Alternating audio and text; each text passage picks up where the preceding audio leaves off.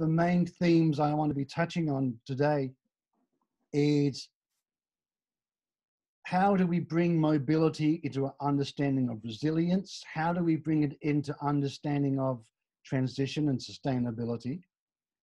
And I want to talk about displacement effects and why they're important, and then deal with some research I've currently been doing, looking at what I call voluntary temporary populations, which obviously includes tourists, but more than that, and then make some comments about the future. I think using the word transition is always a really interesting one.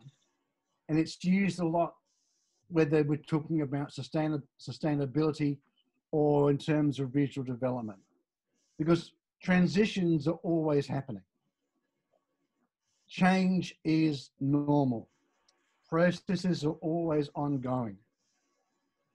But I think what may well be important, particularly at the moment, is the significance of individual crisis events. And in fact, if I was going to be summing up resilience theory, one of the issues you have with it is how does resilience thinking treat normal change? Because at least in tourism and in a lot of other areas, it's usually in response to a specific crisis event or a disaster. And I think that is a real challenge in the value of the concept. But I think what is significant when we're looking at change, and particularly the impacts of COVID-19, is that you're getting very substantial debates at the moment about tourism and resilience, tourism and sustainability, and some scholars who are focusing really substantially on transformation and the possibility of transformation because of the effects of COVID-19.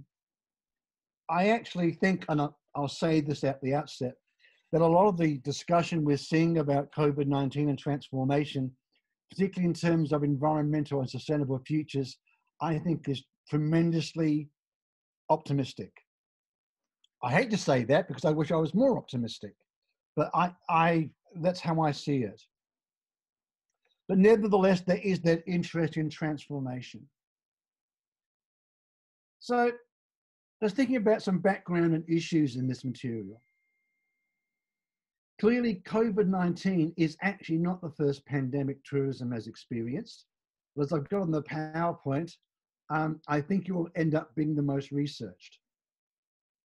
And I'm being slightly cynical because there's actually been very few people who have consistently paid attention to the implications of pandemics for tourism and on the implications of what that means in terms of tourist mobilities.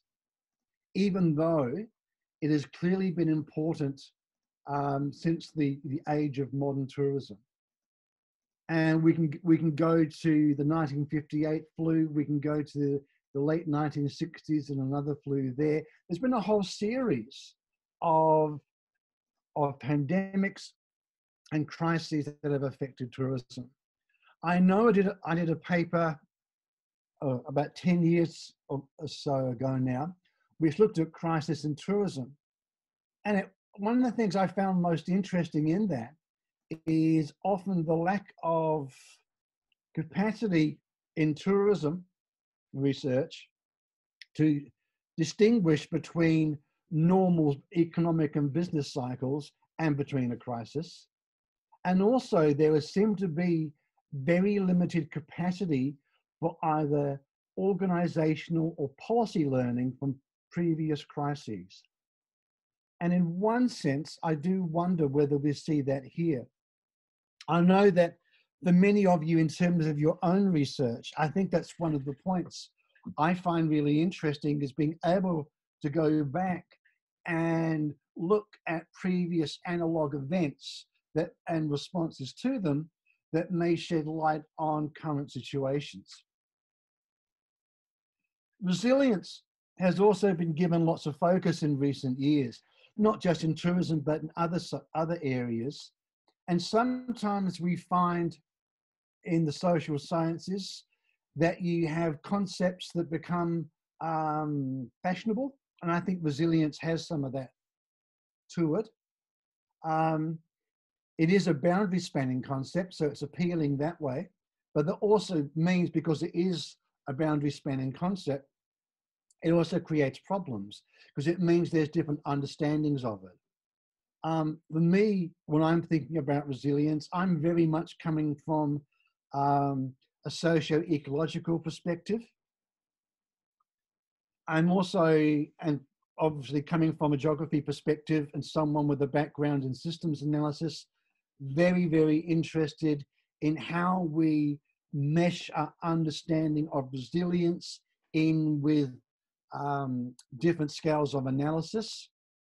And I think that creates really substantial issues in terms of method. And also, as part of that, I'm interested in the connectivity. How do we tie the various scales together? I mean, to me, it's very much a structure agency issue, but it's also something which clearly in the regional studies we're always interested in, is that how do we collect individual and organizational actions with what happens at the local, then what happens at the regional, what happens at national and at the global, and how does that work up and down? And I think that's a major issue that we have in trying to operationalize the concept of resilience from just being a learning tool. For me, one of the ways we think about it, and drawing on the resilience literature from a socio-ecological kind of perspective, we think of the concept of panarchy or panarchy, however you want to pronounce it. And here I've got one which, a panarchic model I developed several years ago, which looked at that connection. In fact, I think I used a hotel, looks at that connection between, an individual room, and in terms of its scaling up, and think about how change occurs and what's the relationship up and down. I mean, and this is one of the real struggles that I think we have into connecting resilience to COVID-19 or a similar type of crisis event, in that how will change work up and down different levels of a system? How do we imagine that? And how do we come to understand that beyond a mere qualitative understanding? Now, I'm not knocking the qualitative understanding in the slightest. I think that's absolutely critical. But at the same time, are we able to show numerically, because a lot of the world thinks numerically, in terms of those interrelationships up and down the system? And how do we connect what happens at a very small, narrow space, or an individual, it could be either? How do we then connect back up and down? I mean, this is clearly not just an issue of resilience. It really is the classic structure agency debate. But to me, it's one of those things that is absolutely fundamental to trying to understand resilience and transition and sustainability. How do we imagine that? How do we conceptualize it? And how do we communicate it? Particularly that we're dealing with extended timescales, and we want to connect what's happening in the immediate as to what may happen in the future, on obviously back in the past. And that multi-scalar thinking, I think, is one of the really big challenges that we have to make resilience thinking actually work. And in some ways, those kind of issues tie back into sustainability. Sustainability is also a boundary spanning concept. It's one that so many people and interests can buy into, almost too many, you could argue, because if you're not careful, it means so many things, it loses sense at times. And I think you almost have this was connecting tourism and sustainability. And as I've got there in the PowerPoint, I think a key issue is a fundamental question there is the sustainability of what? And it's an old debate, but very important one. There's a difference between the sustainability of tourism versus tourism's contribution to sustainability. And I think in terms of dealing with regions and with tourism itself, this becomes a very important part of positionality. And I think it's one of the things I find really interesting in terms, again, of the response to COVID-19, because it may also mean that for a sustainable region or destination, having much fewer tourists could potentially be much better with respect to the sustainability of that location. And so just having continued tourism numbers may not be the best. But that's a scalar question. Dealing with scale, dealing with positionality and how that becomes connected. And I think it's a very important debate, though, in terms of what happens with terms of regions and what happens with transformation, if any, of tourism. And if you're posing those questions, and obviously you're asking the issue of, well, what would a future trajectory of a region, of a destination? We have a scalar issue, and it is one of those diagrams I use to help explain problems of over-tourism, to really try and convey the issue of scale. Because you have a situation in which, if you have a particular location in which you've got too many tourists, the current solution is to spread them out. But for how much longer can you just keep spreading out? Because you then reach a point, you've only got one planet. How then do we deal with that? And that really is, from a sustainability issue, that how do we connect what happens at that local scale with what happens at the bigger scale? Because clearly that growth means you're cutting in to natural capital. How do we respond to that? And so if we are thinking about sustainability and change, how do we respond? In terms of thinking about the trajectory for regions, what direction do they go and what nudges the trajectory? If I'm thinking about what's happening at the moment, obviously you've got existing trajectories for regions. So then what is the organizational change and what is the individual change in response to that crisis event, which is going to shift trajectories or not? And I pose that or not question very, very significantly, because if we look at the natural hazards research over many years and disaster research, one of the things that we should recognize is that a crisis event may actually lead to the intensification of existing trajectories. And obviously, if we're then placing that into a context of sustainability and issues of environmental change and global heating, that could well be frightening in terms of its possibility. But if we look at some countries, I hate to do it, but look at the United States or Brazil, then clearly you have that occurring in terms of an intensification of particular trajectories that were there before COVID-19, but have now become worse. And they are worse in terms of the environment, and arguably even in terms of broader population. So what direction will the trajectory go and why? Will it move towards something that's more transformational with respect to a focus on sustainability?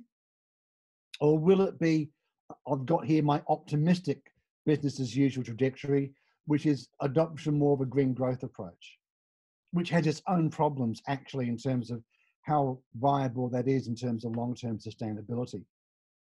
Because if we're looking at different paradigms, that eco-efficiency type approach versus a sustainable consumption type approach doesn't take in issues of rebound effects.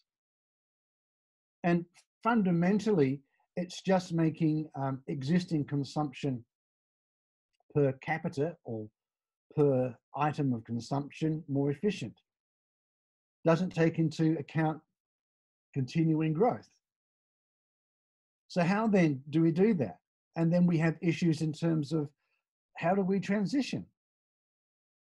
How do we transition? We have lock-in. If we're not careful, it may be a lock-in that we don't want. So what will be the factors and how will we be tracking them in terms of COVID-19 and the impact that it makes, and how COVID-19 effects reverberate through the tourism system and through the wider socio-economic system? When there are a number of different policy avenues one could go down, but the more radical considerations, which may be more of a degrowth approach, certainly are not in favour at the national governmental levels. And so we're fundamentally posing the question then, in terms of overall sustainability, what difference does then a crisis or a disaster really make? And so what I then want to look at in thinking about that is looking at displacement effects. And this is more of a short-term thing, but it can obviously lead to longer-term implications. When there is a disaster or a response to a crisis, how does that affect consumption? Obviously, we're interested in tourist consumption. And how does that then link to where visitors go and what they consume?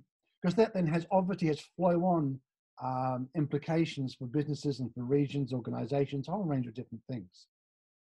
I think one of the points I want to stress, and this is an important one in terms of policy learning, clearly different types of crises and disasters, they have different implications for consumption because they have different impacts on people, supply chains, infrastructure, and governance. And they're also different in other ways because different types of disasters and crisis mean that the notions of risk is also differentially socially constructed. I know there's probably too many differences in there, but hopefully you get the point in that real importance of focusing on particular crises and disasters to see what the flow-on effects will be, because not all the same. What's the level of similarity and difference between them? I think in the case of COVID-19, one of the things I find fascinating when I'm looking at some of the literature that's already coming out and some of the publications already come out, as well as government responses, is that I think at times there's not enough recognition of the different ways in which risk is being constructed, which is obviously critical for tourism because perceptions of risk clearly for leisure travelers in particular will affect their mobility, how they travel, where they travel, how long they travel for, which then has subsequent economic impacts. And so I think there's therefore potentially differences in thinking about the impact of an earthquake or a hurricane versus the impact of non-pharmaceutical interventions, which we see with COVID-19, distancing, restrictions on mobility, lockdown, border controls, that kind of things.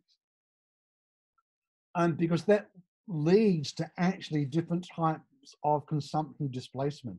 And if we're looking at the regional development dynamics, that consumption displacement actually becomes very, very significant. And one of the things I find in much of the discussion about tourism is that there's not enough attention being given to context of particular countries and location.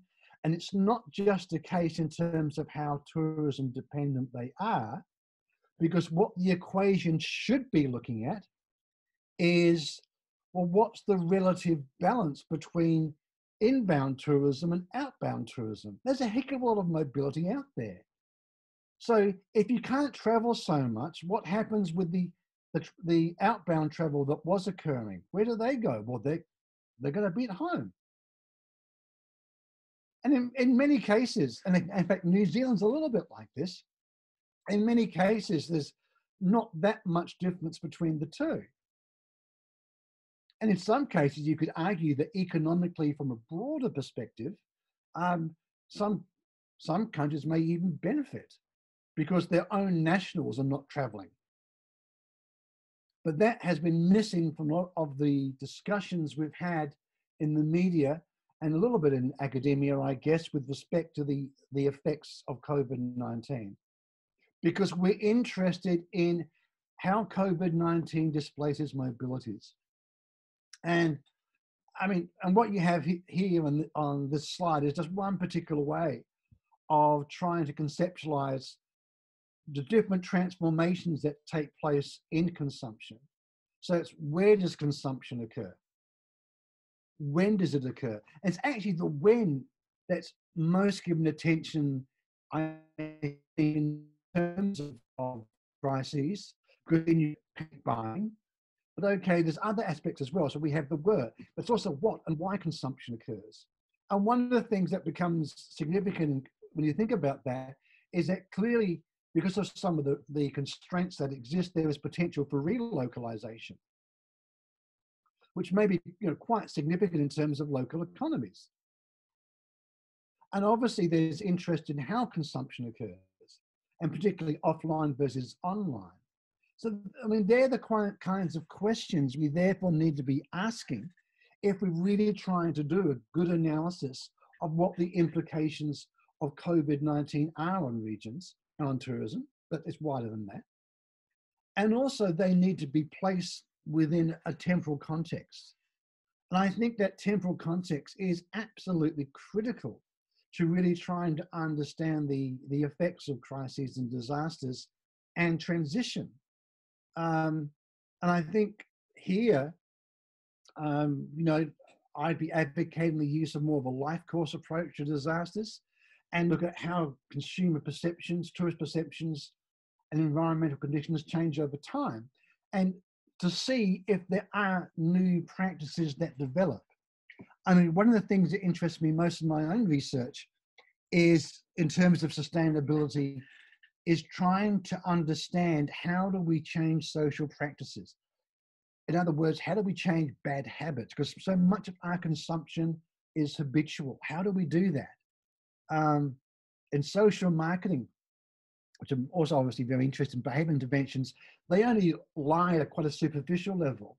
So how then do we use structures, what you might also call upstream social marketing, changing structures, changing institutions to change practices? In one sense, you've got a sort of a natural experiment happening at the moment in some locations with that. But will some of the new travel patterns that you may have in the short term, how long will they be sustained unless the constraints are there for quite a long time? Because I'm not sure the new practices will necessarily develop. I know there's lots of noise about it at the moment, about there being a new beginning, but I am not sure. I am not sure at all as to whether those practices are going to be turned into long-term sustained practices. And I think that's a challenge for research as well, in that if you take advocating a temporal approach, how do we take a longitudinal analysis of that? And how do we look at that? Clearly, how we normally conceptualize disasters in stages, so that is implicit in that kind of thinking. But in terms of trying to understand it in recovery trajectories, we need to bring time into that, combine it with those displacement effects to really try and understand some of the shifts that are occurring, some of the changes that are occurring or not, and its implications for regions and community well-being. And I think from a tourism perspective, as well as other sectors, you know, it's so important here to bear in mind that different sectors have different markets, which will recover differentially. I mean, I'm stating the obvious, but I'm amazed how that's not being picked up enough. One of the things that, having lived through the earthquakes we had here in Christchurch, that we experienced in 2010, 2011, and a little bit afterwards as well, I'd add, is the effect it has. I mean, and here, if you actually want to continue to attract numbers of tourists, to do so, to be honest, isn't rocket science. Fundamentally, your domestic tourists should be fundamental to any restart and recovery, and particular types of tourists as well. VFR, visiting friends and relations, tourists are really important here because they have familial relations, they have place attachments, they have events such as weddings, or unfortunately in this time, funerals to go to, all of which drive mobility and travel. And they're the kind of things, because of social obligations, people will go and do. And VFR arguably is the market that should be first off the rank in terms of trying to recover. And we know from the experience we had in terms of the Christchurch earthquake sequence that, I mean, the domestic market, and you can see there from the green line, was far less impacted relatively than the international market. And that, even though it's an earthquake, that's still something which one of the few things you can also transition over into thinking about COVID-19. But it also raises, I think, bigger questions in terms of thinking about resilience and destinations and regions and place. Because so much of the research that's done on regions and resilience is premised on that idea of a permanent community. And when you start looking at COVID-19, one of the fascinating things with this is it starts showing just how impermanent some of the populations are. And obviously tourists are one of those populations, but there are a number of other populations which are significant as well. Many locations, their economies are dependent on short-term populations. And so one of the things I'd like to see more of in terms of research is using what I would call real population figures. So not just the permanent populations, but also bringing in those temporary populations to better understand regional dynamics and also the stresses this puts on resources. And I think those temporary populations are really important to trying to understand resilience and community. Concept which I used with a colleague of mine, Bailey Addy, is that of voluntary temporary populations. Why voluntary? Because the one thing that distinguishes forced migrants and refugees from tourists and others is that voluntary nature. Voluntary temporary populations and seasonal production and consumption is very much geared towards those populations. And you recognize the examples yourself. Tourists, second homeowners, and I know we've got someone doing research on second homes, wonderful. Students, obviously students are a really interesting voluntary temporary population in terms of the effects of crises and their response. And the other thing to pick up on, of course, is that these populations should not be seen in isolation, but they're very much interrelated with each other. And we've also got more production-oriented temporary populations. Obvious one here is seasonal agricultural and forestry workers, but also short-term workers in hospitality and tourism, expats, commuting workers. And you then have this merger, which I find very interesting for thinking about tourism mobility of these categories. And often at times it's very hard to separate them. And I mean, some of you maybe had this experience, but in many cases that production side, in terms of a temporary population, is tied up with consumption side and tourism. Seasonal workers in the tourism industry are a classic example of that. of this, working holidays, that sort of thing. And it then raises fundamental questions about, so what is resilient?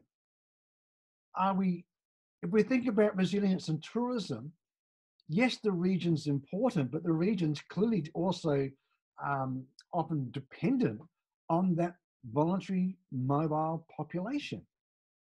So what is the resilience of the population? And I think here, in terms of resilience, we need to distinguish between how we understand place perspectives versus how we understand the perspective of those populations. And how are they connected? Because the definitions of resilience are arguably going to be different because of that particular situational perspective, I suppose we can think about it. In that the mobile populations, their resilience may well be termed in terms of their capacity to shift to other locations, which is going to be quite different from the fixity of place and the considerations that has regional resilience. So how does that come together? And if we think of tourists, for example, and I've got this here, I haven't quite convinced myself, but yeah, if we're thinking about mobile populations that are resilient, arguably the holiday tourists, leisure tourists are the most resilient potentially in terms of capacity destination. Second homeowners less so because they've invested their capital in a particular location, which is therefore much harder to shift. But possibly their place attachment may become important in terms of linking them back to where the second home is. Students obviously also have a degree of flexibility. You may want to go to one institution or to another. I often joke in my classes that these days I can tell no difference between university advertising and tourism destination advertising because they all have blue skies, smiling, happy people, couples holding hands, same kind of thing. But in one sense, it shouldn't be surprising because we're dealing with the attraction of temporary mobile populations. And from a place perspective, it is that attraction which is going to be part of their economic viability. And also, I think what's significant with some of those populations is that students, second homeowners, they're temporary mobile populations, but they even attract more mobility by virtue of being somewhere for an extended period of time. In the case of the production side, of course, then, is resilience going to be framed in terms of the capacity to shift elsewhere or continued commitment to that location? Clearly, in a number of locations, and even before COVID-19, you could look at the UK and their agricultural sector and Brexit. There's a clear issue there in terms of linking production with the mobile population that usually assists in that production. Hospitality in many locations at high season is no difference. I've had the experience of being in Scotland on a trip several years ago, and when going into staying in hotels and bed and breakfasts, there are often very few Scottish people serving you. It was people from Eastern Europe in particular. Now, there's nothing inherently wrong with that at all. I'm not saying that, but it says something about the importance of those seasonal populations. And it strikes me that understanding that becomes really important in terms of place resilience. But it means that in terms of place and the movement of people, we need to be able to understand the interconnectivity between them all. Where does the voluntary population stop and why? How important is place attachment? How long do they stop for? Because they are questions which are integral to the well-being of the region. What about mobility between multiple place locations? And seasonal workers fit into that category. In the case of Australia and New Zealand, for example, there are specific visas outside of post-COVID-19 times, but they are now being a target actually of the post-COVID-19 response to bring workers from the Pacific Islands into Australia and New Zealand as part of the so-called travel bubbles to be able to help in harvests. And there's European examples of that as well. Again, that voluntary mobile population questioning its own resilience and how it's connected to place resilience. And I think it also raises issues about change, because we have issues of place commitment, institutional arrangements and cost and wage levels in terms of being factors that will continue to attract those mobile populations. And we have real issues for many locations in terms of issues of fixity. And the big issue of having all that capital invested, whether it be tourism or in other areas in which you cannot attract or allow in those mobile populations. And for many regions' economy, that is critical. And it's not just tourists, obviously, as leisure travelers, but it's also the importance of short-term visitors and people on working holidays and the capacity for that to occur. So what's the implications of thinking about that mobility in place? Obviously, I want to try and emphasize the significance of those populations, but also think about, well, what makes those mobile populations resilient? Thinking about the reality of the fluidity of permanence, so-called permanence and mobility, because it then brings us back into where I started off in thinking about change. What's the role of place ties and attachment? To me, that's fundamental in terms of any regional response from a tourism, temporary population perspective. Arguably, those voluntary populations are becoming more important, not less important, even with COVID-19. And I think also it raises this whole issue that the construction of tourism, you cannot separate from the capacity to move and from mobility. We can only understand tourism if you also understand mobility. And unfortunately, I think many policymakers and governments do not understand that. So, to conclude, I think any consideration of resilience and sustainability in terms of regions and tourism and transitions, you must be able to incorporate multiple scales of analysis as well as notions of mobility. For me, this is the really sexy stuff. This is the methodologically and conceptually interesting stuff. How does change move up or down? Why doesn't it? Why does change move in and transitions move in some directions and go in some trajectories and not others? A lot of this, to me, comes back to structure agency debate, fundamental to any good understanding of the social sciences, but which is missing, I think, from a lot of the business literature. If I'm thinking of resilience myself, because I've often asked this, a resilient destination or region is one that has appropriate institutions and structures in place, which are tied into the well-being of inhabitants.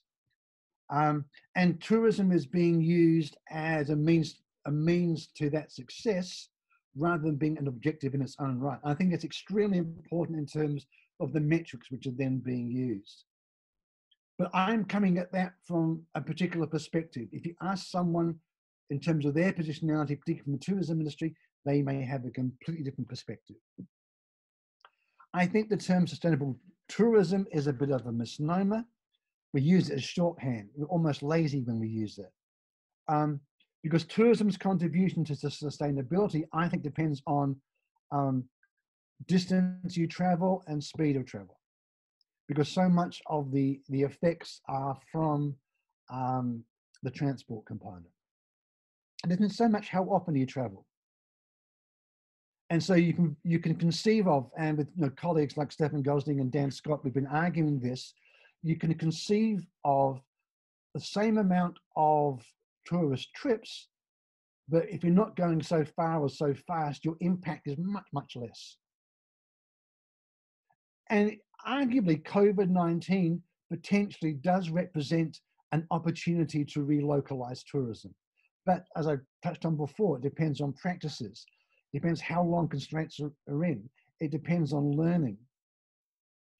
But the problem we have in terms of transformation is that that relocalization is very much at odds with how tourism has been socially constructed. You really need massive institutional change to try and assist relocalization. You've got the introduction of non-pharmaceutical interventions like social distancing and border controls. In one sense, it's not particularly new. You've got to return to what travel was like in the 60s and 70s in requiring, showing you've had an inoculation to go to some like destinations and or come back. It's nothing particularly new. And as I've got here, I think COVID-19 itself, I'm pretty sure will just become part of the issue attention cycle, which any crisis event goes through. After a while, I won't say people will forget about it necessarily, but it will not be so significant. COVID-19 almost certainly will become a background disease. I'm not saying the government's response is not inappropriate. Do not get me wrong, I'm not saying that. But I'm saying in the longer term, it will become a background disease. And as a result, it becomes part of the general pattern of travel.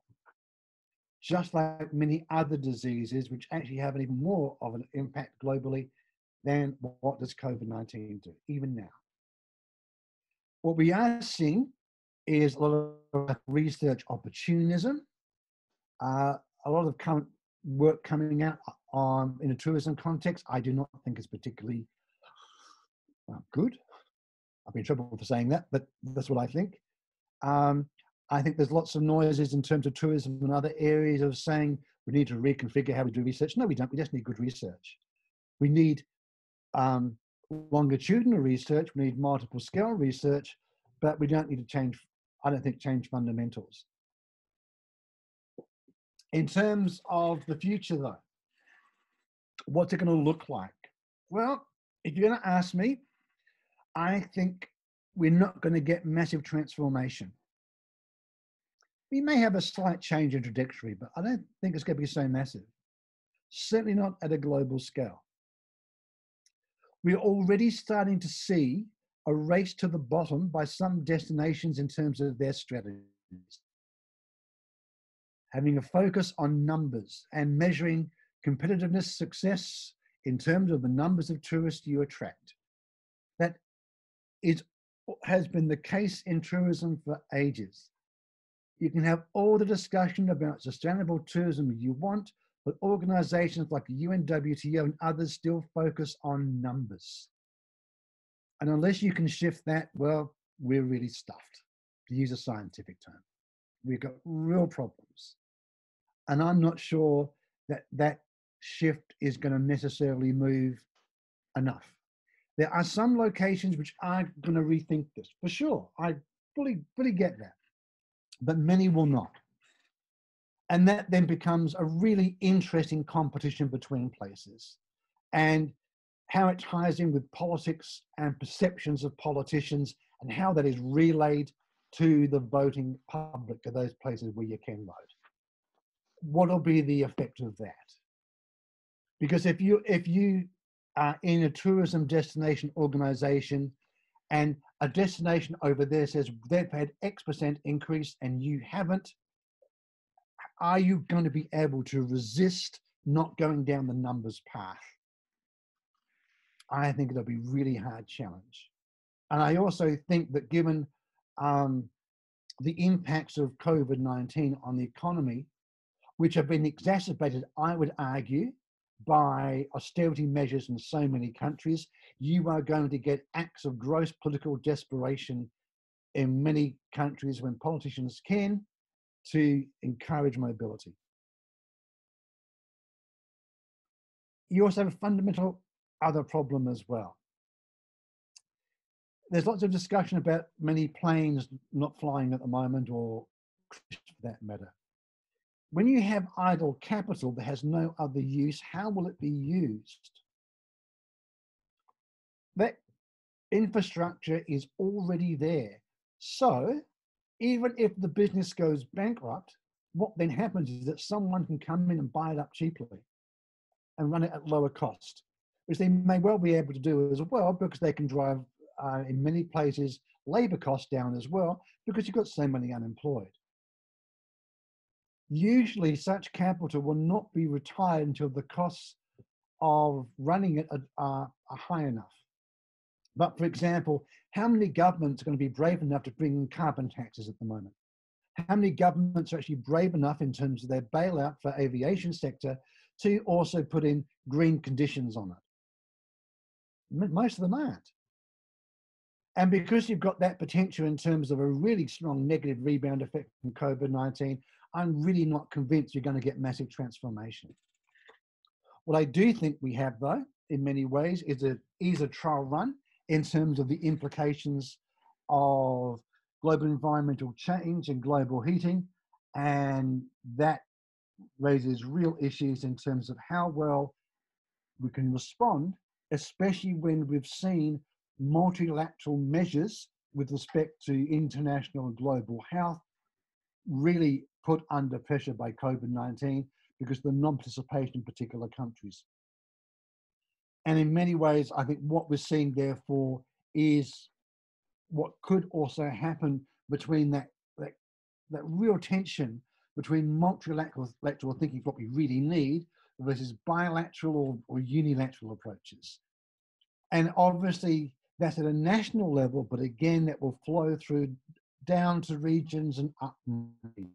And how do we respond to that, I think, is a real challenge in terms of regions, transitions, tourism, and COVID-19. Thank you very much.